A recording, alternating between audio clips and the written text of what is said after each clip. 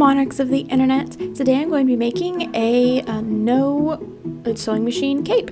And so here I have you'll need about 3 to 4 yards of cloth, and this cloth cannot be that cottony stuff. It has to be, I mean, this might be cotton, I don't know, but it has to be like a stretchy t-shirt material, and what that will do is it'll make it so we don't have to make seams, so the material won't fray, and so then we don't have to do seams, which would take forever without a sewing machine.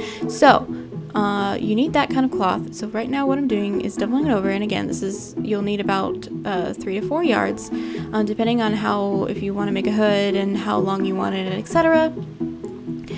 So after you smooth it out, that gives you a nice base to draw on. So you're gonna use either a string or a tape measure to make basically the little holes, like, you know how like you put a little string in a thing and then that's how you make ellipses. Yeah, same thing, except we're using the tape measure. And here I used about 7 inches, but it can depend on how much you want, how big your head hole you want to be. That little bit's gonna be your head hole. So that can just depend on how big of a head hole you want. And I did the same thing for the body of the cape. So basically we have this giant half of a bagel, except it's a quarter of a bagel because it's folded over right now, but it won't be folded over in a minute. So now here I'm just drawing out. You can see I did little marks basically because I didn't have that lovely string apparatus. So I did little marks and I marked out however many inches it was to the very edge of the cloth, and then just came around and marked all of those things. I'm about to point at the screen. You totally can't see me pointing at the screen. And then I just cut it out, and so again it's like this giant half donut, well right now quarter donut bagel thing, but now it's going to be a full donut bagel thing in a second. See here, ta-da. Okay, you can't see the top, there we go, sort of. And again, this method will only work for shorter capes. Technically I'm about like 5'4", but you could always take a little bit of that excess cloth and you could make a strip and sew it around the bottom. It wouldn't take too much more time. Again, this is just a really quick method if you need something in a pinch like I did. So here we go, and now we're gonna make the hood. And if you don't want a hood, you can skip this step, but if you do want a hood, you're gonna want to lay out the excess fabric that you have and doubled over. I'm marking out kind of this rectangle. Okay, this totally was not very scientific at all, but I kind of just marked out this rectangle because I saw somebody else do it, but I just decided to kind of wing it. So I drew out this like rectangle thing, and then you kind of like draw a straight line, and then you kind of draw this like curve thing up to the center of the rectangle, and then that's like your hood shape. Apparently that's the shape that hoods are, kind of, and you were supposed to like measure your head. I kind of did, but this wasn't even for me, this was for my brother. And so again, you double up the cloth, and then you want to cut out your whole thing. And again, we don't have to worry about seams because this cloth will not unravel, and that's very important. Otherwise you would have to seam every single one of these edges that you cut. And so now what you do is you just pin those together with some pins. So you want to pin the bit you want to pin the curvy bit, because that curvy bit is on the back of your head. So you want to pin that curvy bit, and then after you pin it, then you're able to sew it together.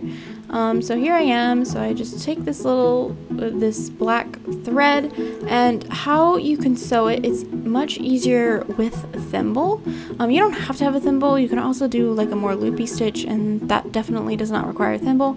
But here's a little bit of a faster method to do that my grandmother taught me. So basically you weave a cloth like in and out of the needle, and then that makes it very tight, and so then you use the thimble to push it through.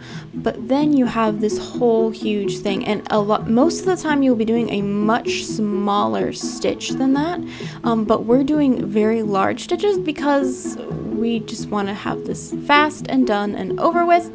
And there you go, you can see it's roughly in a hood shape. You could mess around with this shape if you wanted to. You could do some mock-ups with paper or something, like newspaper or something, if you wanted to see how the shape would turn out. I was just doing this really quickly. That's just a basic thing of how you would sew it together.